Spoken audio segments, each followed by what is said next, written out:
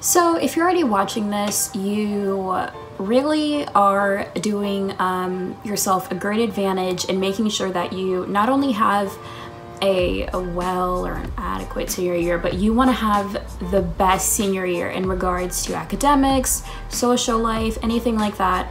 I'm definitely a really knowledgeable person. I actually write for a local magazine in my area, and I give advice to teenagers, and I'm also an intern for Congressman Ted Deutsch, so that kind of gives me definitely a lot of insight in what like teens kind of navigate through when they're in their senior year. And I will also be taking these tips and using them on my own because I'm going into my senior year this year. So next month I'll officially be a senior in high school, so I'm going to take these tips along with you.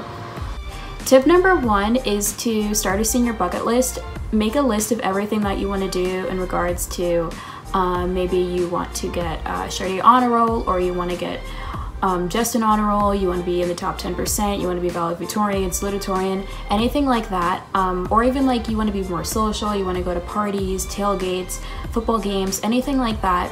Make a list of it, because during your senior year, I can guarantee you we will be swamped in college applications and waiting for approval or decision, or in my case offers, for UK universities. So just make a list of everything like that. You'll end up being much more prepared.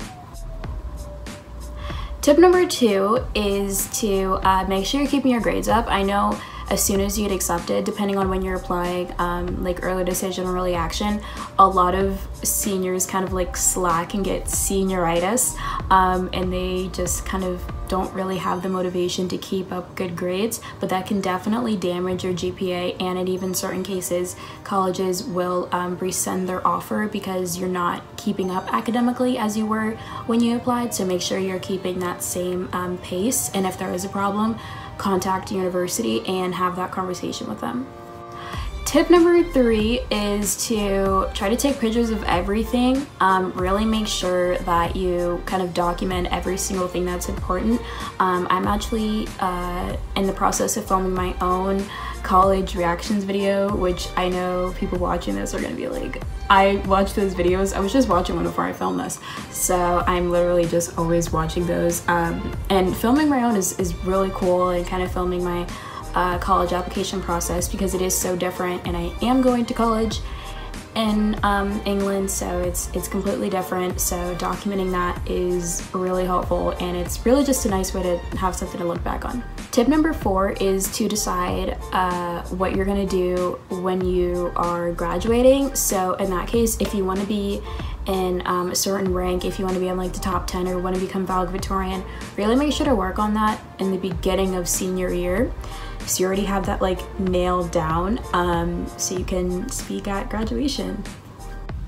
Thank you so much for watching. You have reached the end of this video. Make sure to subscribe to CollegeXpress. Comment down below if you use any of these tips, and I will see you guys next time on this channel.